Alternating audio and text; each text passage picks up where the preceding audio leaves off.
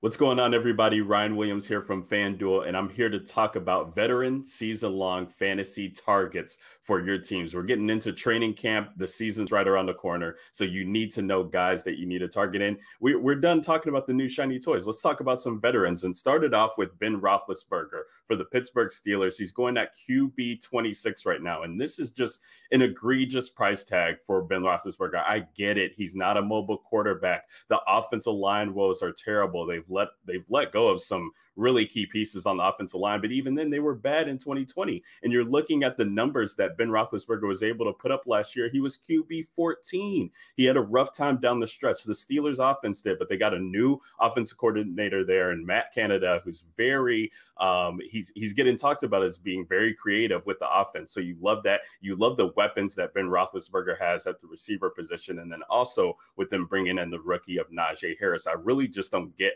why people aren't sold into Ben Roethlisberger. Since 2013, he's got 5 years where he's had over 550 pass attempts. He's had 600 pass attempts over the past 2 seasons that he's been healthy for a full 16. So we really love seeing that. And then you're looking at since 2012, this guy has never finished lower than QB 20. So let's get it together. Let's buy in on Ben Roethlisberger, especially if you're looking at streaming quarterbacks.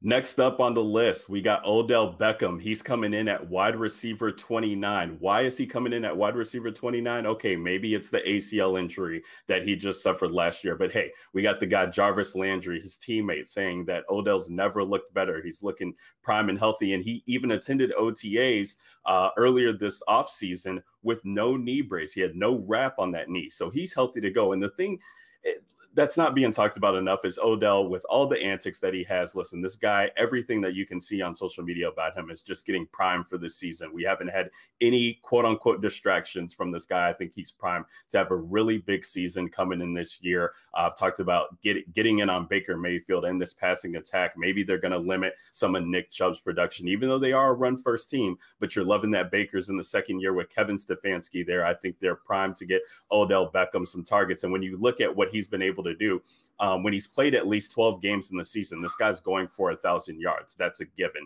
He's gotten over 120 targets when he's played over 12 games in a season as well, too. And then look at his price tag. He's going at wide receiver 29. That's consistently putting him in the 6th round. Even in some drafts, he's going in the 7th or 8th round. That's absolutely ridiculous for a guy that can easily finish at the top 10 of the position, even higher. The upside way outweighs, so for lack of a better term, the risk for me there. So I'm buying in on Odell Beckham this year at his current price tag, and I hope you guys do too heading into your fantasy football drafts this season. Finally, that brings me to Tyler Higbee on the list. Tyler Higbee is going as the tight end 10, and I did say that this was going to be veteran fantasy targets, and you're looking at a guy like Tyler Higbee. Is he a veteran? Maybe he falls in that category. He's coming into his 6th year, I believe, here with the Rams, and you're looking at, okay, what's the situation there? He's got Matthew Stafford at the helm, not Jared Goff. What has Matthew Stafford done with tight ends? Well, him and Eric Ebron, when Eric Ebron was drafted, I believe he was a high-end top 10 pick or top 15 pick, I believe, in the draft. They brought him in, and they just didn't have the rapport there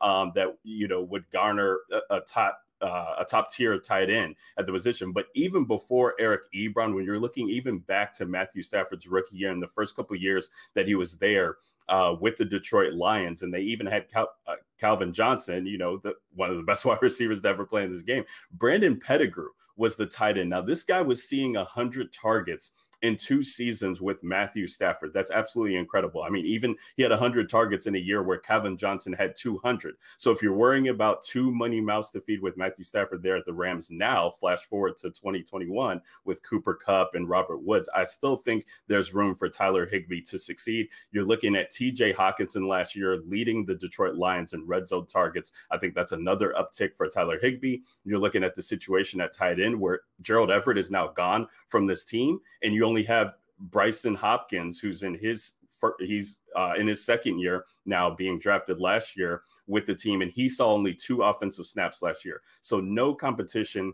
going on there for Tyler Higbee. And when you can get a guy like this in the 10th round, as we talk about, buying into tight ends late if you don't get one of the top tier guys, I think that Tyler Higbee can easily finish at top 5 of the position, at least well above cost of where he's going now at the tight end 10. So I think you need to buy into Tyler Higbee, and it's a good way, as we talk about the situation there with the Rams. Hey, their star running back is going to be on the shelf for some time, possibly the entire season with the Achilles injury. So we think that Matthew Stafford's going to be passing a lot. I think that Tyler Higbee falls into that range, and people will buy into the backup running back and the star receivers, and he'll go slept on. So Tyler Higbee, tight end 10, get you some of that. That's going to do it for the Hurry Up with me, Ryan Williams, here from FanDuel. Catch me next time on the FanDuel Hurry Up, as we'll be talking about NFL fantasy all season long with you guys.